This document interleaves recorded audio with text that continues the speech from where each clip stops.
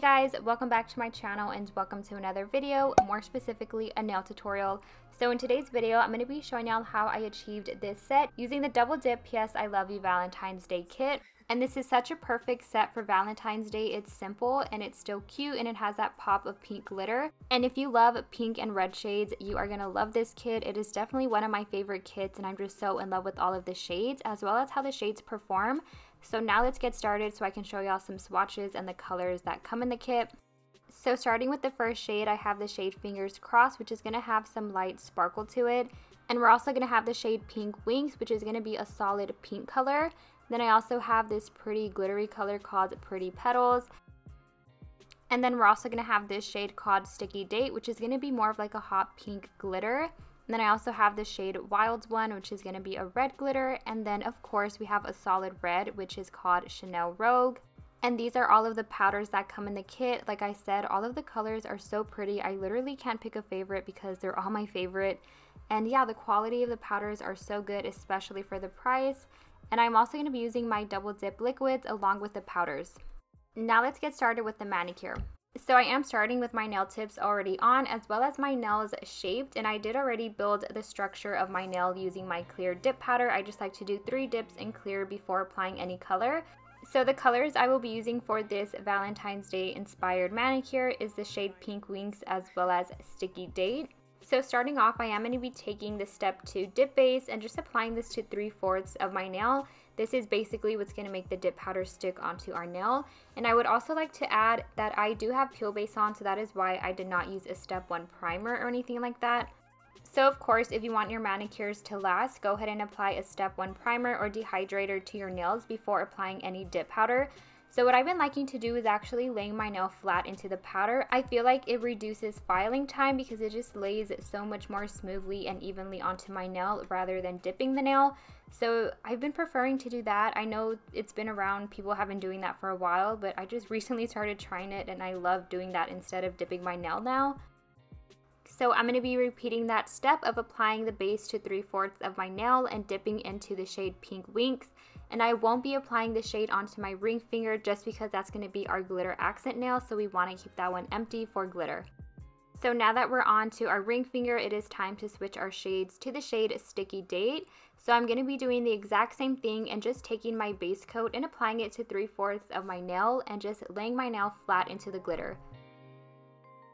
So now for my favorite hack when using any glitter dip powders, whether it's chunky or just like this one, I like to take a sandwich baggie or a saran wrap and just press the glitter down onto my nail while that base coat is still wet. By pushing the glitter down, we're just going to help it lay evenly and flatly onto our nail, which in the end can reduce filing time. Now moving back into the shade Pink Wink, since we have that glitter color on our ring finger, so I'm just going to be applying the base coat to 3/4 of my nail once again, and then laying my finger flat into the powder.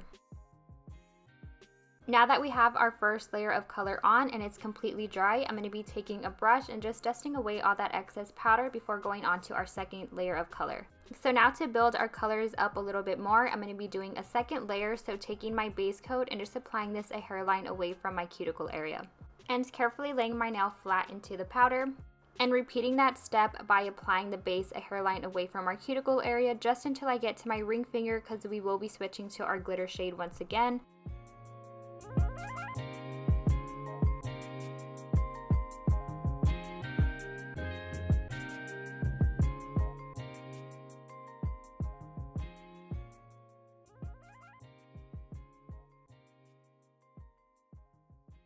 Now switching to our glitter shade, and I literally almost dropped that shade. I would have been so sad. So I'm going to be taking my base coat and applying it a hairline away from my cuticle area still.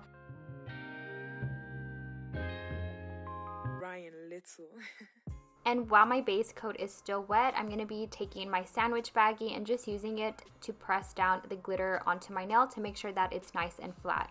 And switching back to the Pink Wink shade and applying the base coat in the same area that I've been applying it, which is a hairline away from my cuticle area.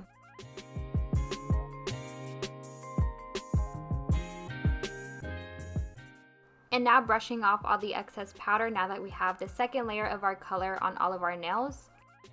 So now I am going to be doing a third and final dip into each of our colors, but Honestly, as I'm editing this, I'm realizing that 3 dips of the colors were not necessary. I feel like 2 dips was good enough. But you know, it is what it is, and I already did the 3 dips of colors, so I'm just going to show that in the video. But I feel like the colors are very opaque, so therefore you don't really have to do 3 dips to build them up unless you want to, of course. I know it's all about preference. But either way, for my third and final dip into the color, I did apply the base coat a hairline away from my cuticle area and just laid my nail flat into the powder.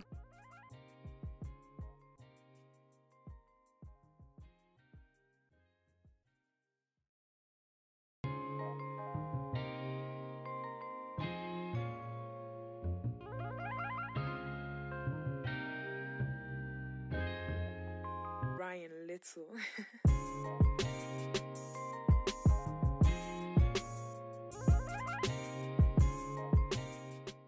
So I now have my 3 layer of colors on, and now it's time to encapsulate our nails in clear before we do any filing, just to protect the color and the glitter we put down. This step is always important. So I'm just going to be taking my base coat and applying it to all of my nail and then dipping into my clear powder, which I don't recommend. Definitely recommend pouring the clear dip powder over your nail so you don't cross-contaminate it like I did. I have glitter in my clear dip powder. I don't know if you can tell. So yeah, make sure you pour the clear over your nail and don't come for me because I have glitter in my clear dip powder. Okay, it was an accident.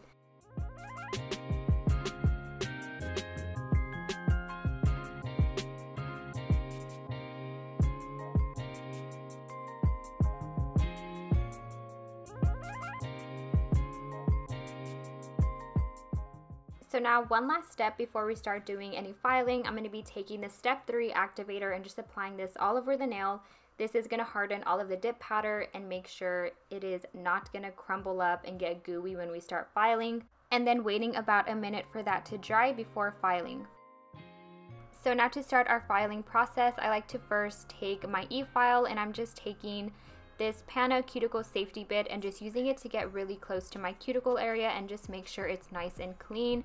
And since I did lay my nail flat into the powder, I don't feel like there's a lot of filing necessary. I of course just have to fix a little things like the cuticle area and the shape, but other than that, I feel like the application looks so good and that there's not a lot of filing to do, thankfully. So now to bring my shape back to life, because it did get covered in dip powder, I'm going to be taking my 180 grit nail file from a cart and just going along the sides of my nails just to fix the shape.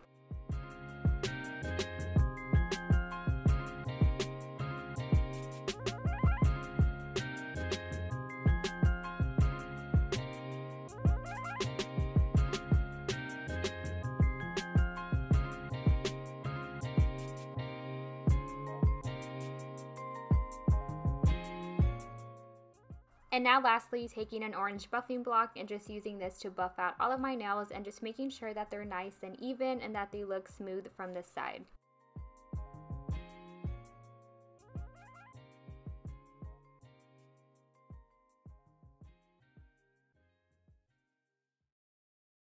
So after we have our filing done, we still have to activate our nails one more time before applying our top coat. So I'm just going to be applying this all over my nails. Ryan Little.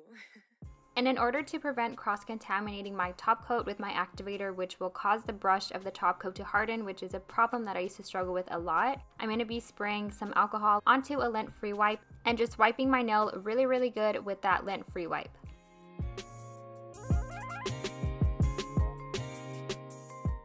So we are now ready for our step 4 top coat, and I'm just so in love with how the manicure turned out and the colors I used. So I'm going to be applying one thin layer of the top coat to my nail and just making sure to apply it in a few strokes. I always love applying a top coat onto the glitter nail because I feel like it just looks so satisfying watching it go from matte to glossy, and this is such a pretty pink glittery shade. I am so obsessed.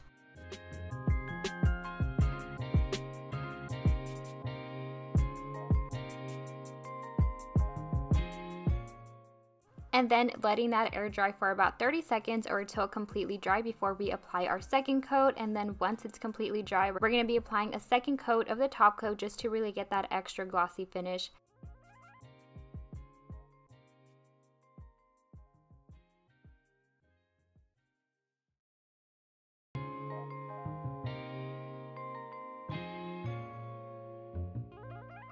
And now letting that air dry, it can sometimes take about 5 minutes for mine to dry. I don't know, I feel like it just varies sometimes. So just wait until it's completely dry before doing anything else. And once it's completely dried, I'm going to be taking lastly some cuticle oil because my cuticles look dusty and dry. So I'm just going to be applying this all over my cuticles. And that completes our manicure using the PS I Love You kit by Double Dip Nails. I love how the nails turned out and I love how simple, but it still has that pop of pink glitter. Super Valentine's Day inspired. So thank y'all so much for watching today's video, and as always, check the description box for all of the links to the products I did use, as well as my discount code with Double Dip Nails. And I will talk to y'all in my next video. Bye guys!